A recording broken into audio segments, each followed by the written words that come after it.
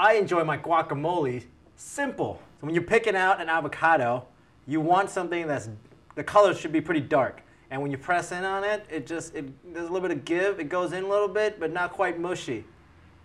You know what I'm talking about. Get a sharp knife, and just put the knife right down the middle. As soon as you feel the pit, just start going around. Hopefully it'll meet right back where you made the first cut. And the bill just twists.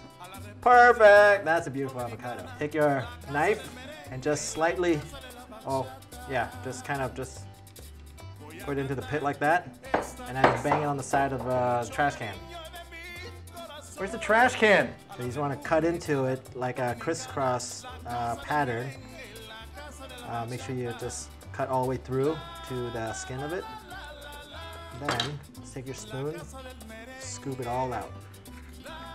Ooh, that was a good avocado. It's good fat. Now grate up 1 garlic.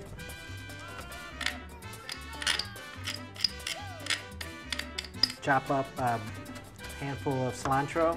A little trick to loosen up the juice inside a lime or lemon. Just roll it around a little bit. And now lime juice. How much will depend how sour you like your guacamole. Salt, cracked pepper, and done. Mix it up.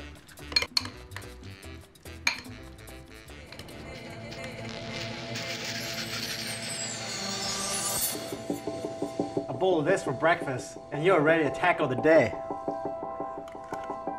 Guacamole!